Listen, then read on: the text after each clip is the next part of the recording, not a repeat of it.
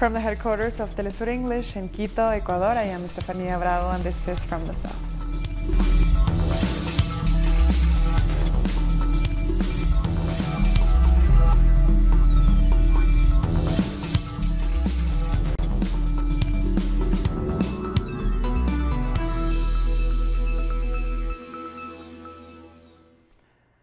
Thousands of Guatemalans have again protested against President Jimmy Morales and in defense of the International Commission Against Impunity. The demonstration in the center of Guatemala City was led by students and joined by campesinos, workers, and a number of social movements. They want the president to step down after he suspended the work of a UN anti-graft commission and banned its head from the country.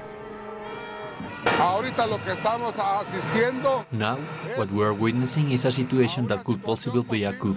And what happens is that the country's democracy, constitutional guarantees, and human rights are in danger. And it's not just about Jimmy Morales, it's about that block of impunity around both the executive power and the Congress, which with their actions are seeking to guarantee impunity. Earlier, Guatemala's Constitutional Court repeated that the head of the United Nations anti-graft mission can enter the country.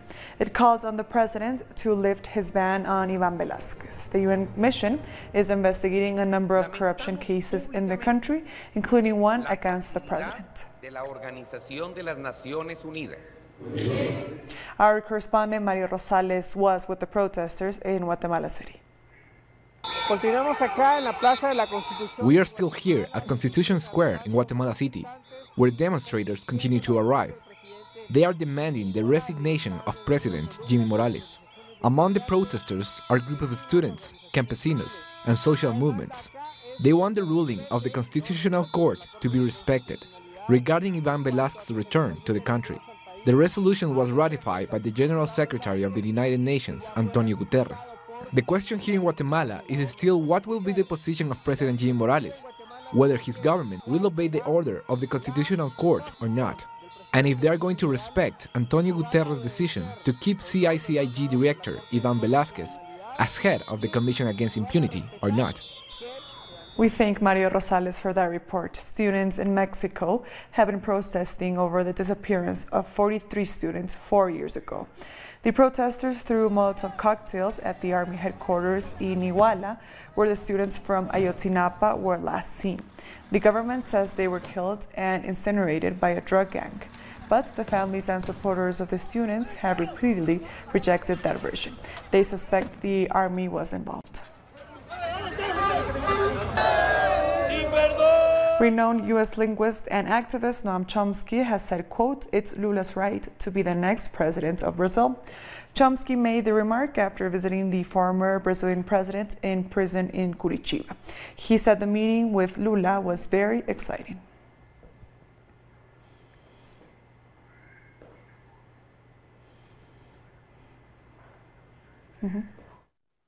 The campaign is heating up ahead of the presidential, legislative, and regional elections on October 7th. Our correspondent in Rio de Janeiro, Andre Vieira, has the latest.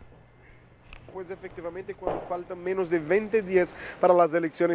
just over 2 weeks to go until the general elections here in Brazil on the 7th of October, the candidates are stepping up their campaigns. Fernando Haddad, the presidential candidate of the Workers' Party, or PT, the candidate backed by Lula da Silva, is campaigning hard in Sao Paulo, Brazil's most populous state, with the largest concentration of votes. Haddad has the big challenge of letting people know that he is Lula's candidate and of getting them to transfer to him the voting intentions that Lula had before and which made him the favorite to win. Haddad is standing alongside Manuela Dávila of the Communist Party of Brazil as his running mate for vice president.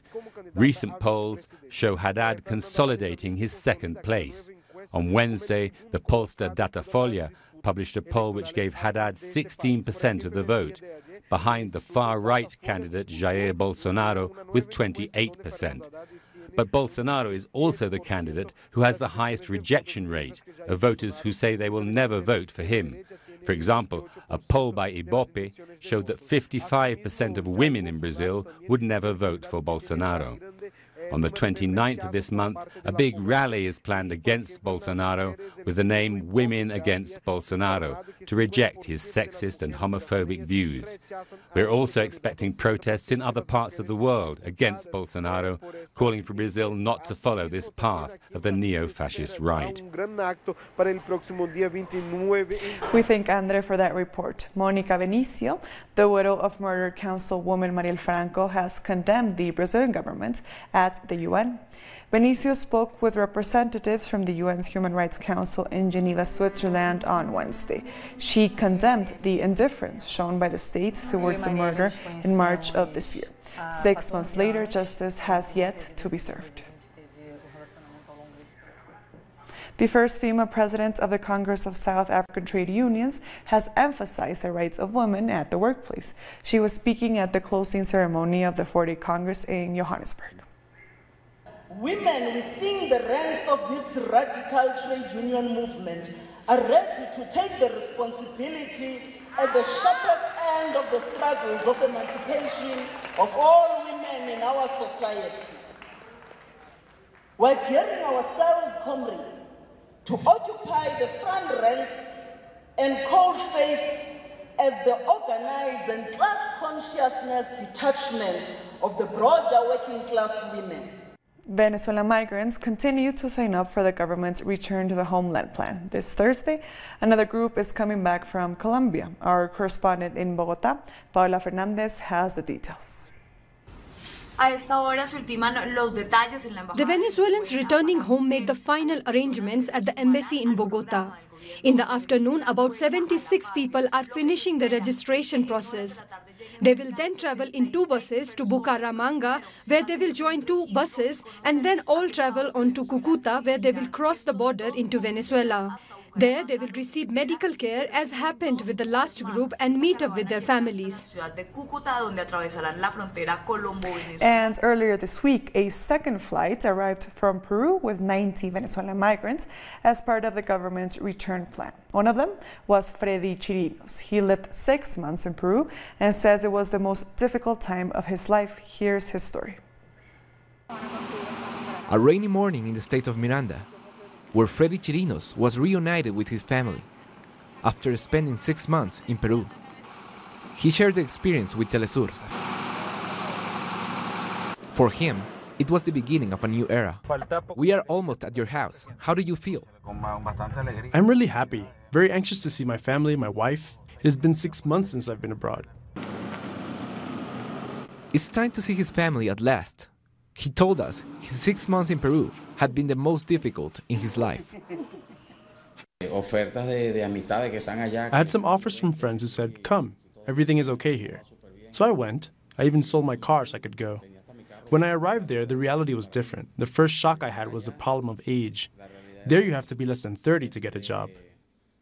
Exploitation at work was part of his experience in Peru. I got a job that started at 8 a.m. and I used to finish at 10 or 11 p.m. at the earliest. They exploited Venezuelans because they paid me $9 while they paid the Peruvians $15. We started at 8 a.m. and we didn't have a fixed time to leave, while they started at 10 a.m. and finished at 6 p.m. So there was abuse against Venezuelans. The unfair campaign by the media against migrants resulted in discrimination against Venezuelans. The Peruvian media is full of xenophobia against Venezuelans. I watched the news and they were talking about a thief, and they say he must have been Venezuelan, when they didn't know. It's not like he was robbing, showing his ID. There's a media war against Venezuelans in Peru. They say they treat us well, but it's not like that. They see women as sex objects, and they see men just as cheap labor. He says there is a lot of false information about the Return to the Homeland plan, which aims to undermine this initiative by the Venezuelan government. There have been a lot of rumors saying that they have paid us, that we came to the airport, that they took away our passports. But it's not true. I have my passport. I have everything. They have treated us very well. We are amazed by the attention given to us. The bad days have passed for Freddy. Now he's preparing to begin a new life in his own country, which he says he should never have left. We'll be back very soon. Stay with us.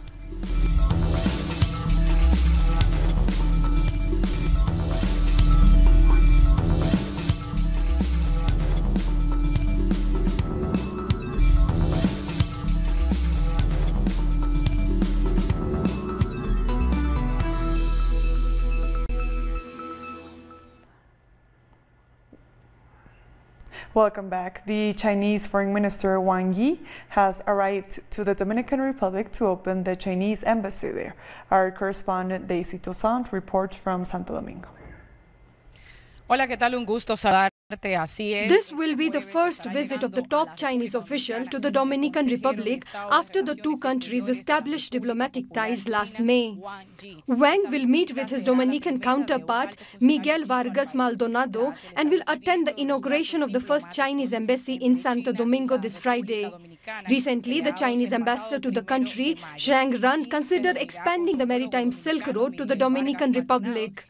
This could also bring increased infrastructure development, such as electricity, roads and ports to the country. The ambassador also highlighted that the construction of such a route could add a new dimension of cooperation between China, Latin America and the Caribbean. The Chinese ambassador added the relation between China and the Dominican Republic are entering an exciting new phase.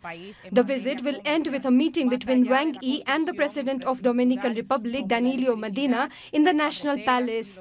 They are expected to hold talks with local businessmen about the possibility of additional investment between China and Dominican Republic. We thank Daisy for her report. Grenada and China have signed a multi-million-dollar memorandum of understanding. It's all part of China's Belt and Road Initiative. The MOU will allow Grenada to benefit from China's technological expertise to improve infrastructure. Grenada is the 6th Caribbean country to sign on the MOU. The 40 billion. A day after Barbados Central Bank announced details of its debt restructuring, opposition media have been claiming the government is bankrupt. The reprofiling could mean people will lose money as they will get less returns on their investments in form of government bonds. But the government has said earlier there was no alternative to tackle the country's massive debt burden. Earlier, my colleague Soyuni Gray spoke to economist Jeremy Stephen. He disagrees that Barbados is broke, but acknowledges the situation is dire. Sorry. So as a result of being able to keep up with those pension payments, the government really had to ensure that the NIS was affected. So unfortunately, everybody in the country, even if you are an individual holder of government debt, or if you are an institution, or if you're not, have been affected by these decisions, even if pensioners in Argentina have been protesting outside Congress against the government's economic policies. The demonstrators are marking Pensioners' Day by demanding that lawmakers declare an emergency. They say the cuts agreed between President Mauricio Macri and the International Monetary Fund are making their lives impossible. Our correspondent in Buenos Aires, Edgardo Esteban, has the latest. The pensioners have been holding an important demonstration, both to celebrate their day and to reflect on the very difficult situation here. With this economic crisis that's hitting the entire population very hard, pensioners are among the worst affected because of the benefits they have lost. As a result of the pension reform approved by the government majority in Congress last December that took away $5 million, supposedly it was to go to the provincial governments, but they got rid of free medicines and other social and health benefits. At the same time, the increase in pensions is not enough to keep up with inflation. Even though that's supposed to be guaranteed by law, President Mauricio Macri is not respecting it. So it's a complicated situation which people are confronting here in the front of Congress on a day that was meant to be a celebration, but it's now one reflection on the struggle ahead to achieve a decent old age in Argentina. That was Edgardo Esteban from Buenos Aires, Argentina. Just hours before Mexico's earthquake memorial, security forces violently evicted residents of a central neighborhood in Mexico City. 100 police officers in riot gear were deployed to evict people squatting outside a building damaged by last year's earthquake. Dozens of civilians were left injured after violent clashes broke out. The victims say they were supposed to enter the building to reclaim their possessions, but were surprised by the arrival of the police. Most of those affected belong to the indigenous Otomi community. They didn't have an eviction order. They just arrived and started attacking everyone. They hit a number of women, they even hit children. That is beyond unjust. We are here because we don't have the resources to go anywhere else. The debate over the construction of Mexico City's new airport continues. Business groups are pushing for the project, while social organizations oppose the possible devastation it would cause. The construction of a new highway connecting the new Mexico City International Airport with the tourist town of Teotihuacan is endangering hundreds of families. It's not only their homes that are in danger, but also the lands where they grow their crops. This development model pushed by the government is not content with the land given to the airport itself. There always needs to be more land, more natural resources taken. They are pushing us out of our lands, where we have lived for many years. At various public forums, representatives from affected communities and social organizations have presented their arguments to reject the massive project, which is also plagued by irregularities. Residents say it benefits a small group of business owners. Carlos Slim continues to win contracts to build the airport, while at the same time, he himself is financing it through Inversa, one of his financial companies, which has provided a loan of over $3 billion to the project as part of the private investment package. Activists say it's hard to compete against big business, businesses which start massive projects without thinking of the communities affected, and they do this with government approval. The Mexican business elite has had a decades-long, perverse relationship with the government. Often, you cannot tell who's a public official and who's an employee of these companies. Therefore, these businesses depend on political decisions. The Business Council overseeing the project has recommended that incoming President Andrés Manuel López Obrador finish the construction of the airport. The government could lose $6 billion by stopping it. We also suggest they consider the risk of damaging the reputation of our country to get national and international investment. Over the past few years, we have raised about 150 billion pesos in investments funds for the airport.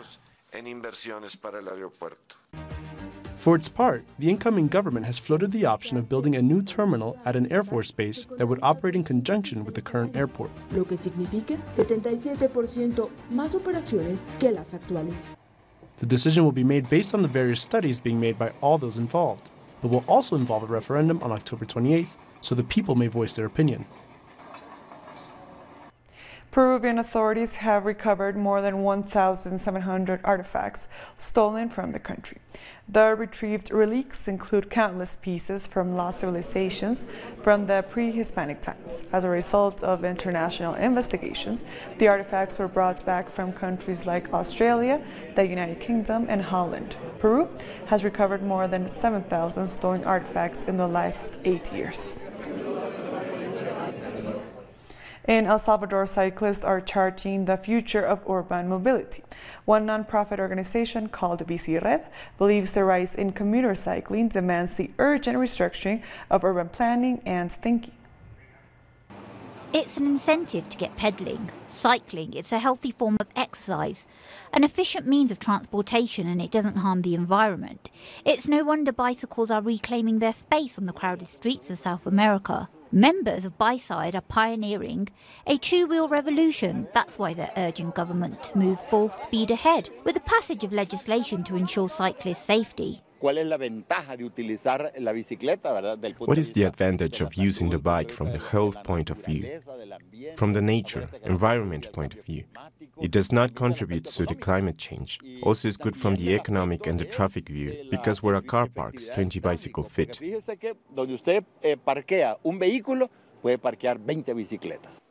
Parliamentarians were invited to get pedaling in the streets of El Salvador, but cycling safety can be a two-way street. The city is usually crammed with cars letting out exhaust fumes, and the reality is there are dangers facing cyclists on city roads. Hay mucho accidente de tránsito, los automovilistas casi no respetan al motociclista. There are a lot of car accidents. Car drivers don't respect motorcycles or bicycles, and the risk is higher for them. I think we should work in this proposal to promote the use of the bike as a way to help the environment. But we also have to establish terms that assure the respect of the cyclist. Paralelamente habría que establecer las condiciones que garanticen el respeto al ciclista. Meanwhile, lawmakers are giving urban cyclists the assurance that they're not about to backpedal on legislation to protect them on sometimes hostile streets. In a few days, we are gonna have the approval, because virtually it was fully discussed, and the proposals of this law are not only benefits for the cyclists, but also to the environment protection. Sino también de proteger el medio ambiente a través del uso de la bicicleta. During Cyclist Week, the public invited to take part in a range of activities, including rides with other Salvadorian bicycle groups. They're not reinventing the wheel, but they're hoping to change the face of urban commuting. We'll be back very soon. Stay with us.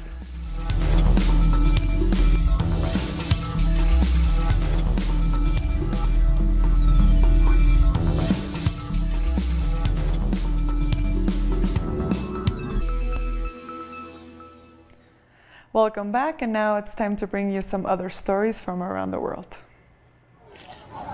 Report says Boko Haram militants in Nigeria have killed 9 people and injured 9 others during raids on villages in the state of Borno. The area has been under ongoing attacks in the last 9 years of insurgency that has led to more than 27,000 deaths. Formerly known as Swaziland, the monarchy of Eswatini is heading to the polls on Friday to elect 59 constituency seats.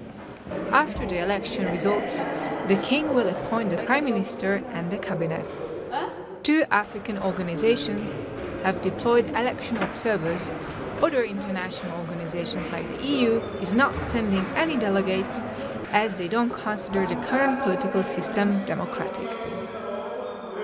Our voter turnout was very good. We do not have continuous voter registration. We registered over about 530,000 voters, and that is above half the population of this country, and about 90% of the eligible voters in the country. Thousands of people from the Africa-Europe Interact initiative have demonstrated against the additional fortification of EU frontiers during the EU summit in Salzburg in Austria. Migration is the main agenda of discussion during the summit. The 28 EU leaders want to further curb the influx of immigration by raising the number of border guards to 10,000. The Muslim Shia community in Lebanon marked the Ashura festival by taking part in a self-flagellation ritual. During a public procession, men beat their chests and cut themselves with knives and swords. Ashura is a day of mourning for the martyrdom of Imam Hussein ibn Ali, the grandson of the Prophet Muhammad. The act of self-flagellation and beating oneself is symbolic of the grieving process. And before we go, we leave you with these live images from Sao Paulo, where Brazil's presidential debate is taking place. It's the first with the Workers' Party candidate Fernando Haddad. The far-right candidate Jair Bolsonaro is, of course, not taking part. He is still in hospital after being stabbed. 30 segundos com resposta em 2 minutos. A réplica terá 1 minuto e meio e a tréplica 1 minuto. Não haverá repetição. And with those live images, we've come to the end of this news brief. These and other stories, as always, find them on our website at telesurtv.net/English. And also join us on social media, on Facebook, on Twitter, and on Instagram. For Telesur English, I am Estefania Bravo. Thank you for watching.